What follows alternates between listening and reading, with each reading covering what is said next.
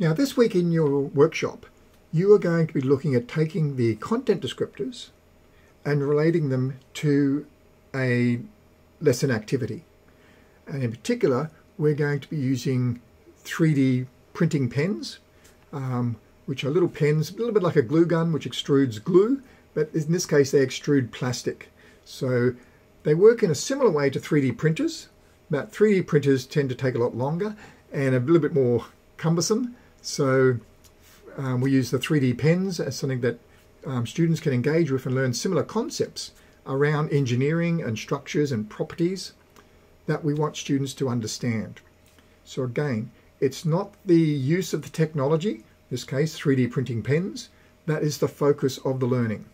The focus of the learning is students learning about different properties of materials and how we can create things with different materials that will have different strengths depending upon how we structure that, and that the different materials that we use can have different properties in relation to what we create.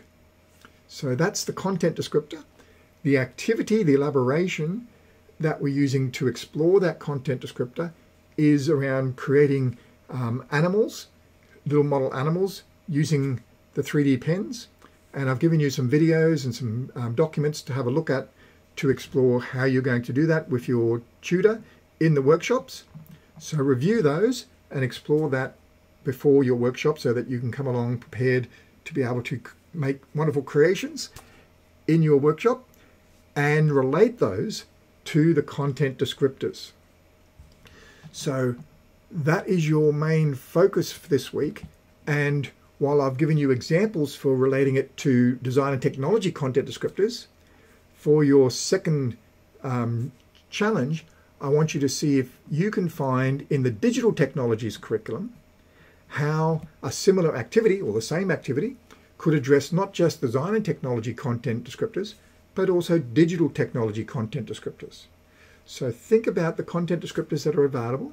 It's for the younger years, so focus in on that and see what of those content descriptors may be achieved through such an activity. Because that's what you do as a teacher. You think about your activities that you want to do with your students and how they're going to address various content descriptors. Or you do it in the reverse. You look at the content descriptors you need to achieve and you try and find activities that are going to match those. So have fun in the workshop, and I look forward to seeing the images of your wonderful 3D printed animals as they are created.